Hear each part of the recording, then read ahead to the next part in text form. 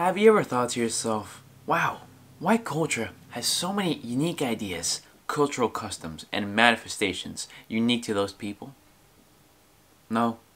Well, that's because it doesn't. And further on that point, do you ever notice that it's okay to call someone else white trash? That's because most of us are.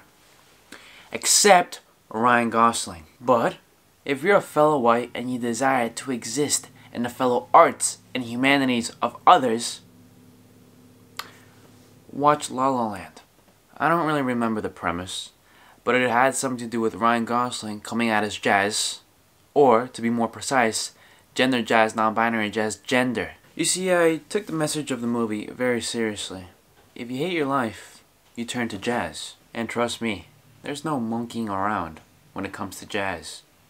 Just watch Whiplash. And my search led me to find the legendary Vortex Club. No, not the Vortex you're thinking of.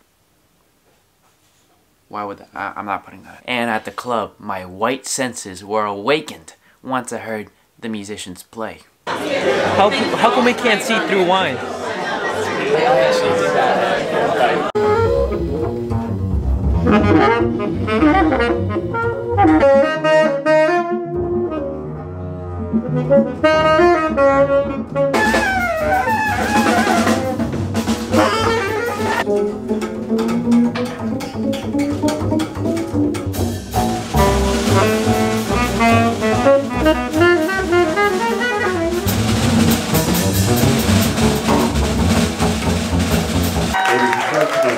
So much coming out.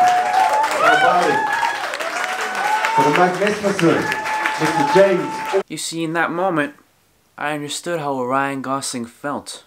And I also understood that the good African American musicians in New Orleans weren't just trying to make good music.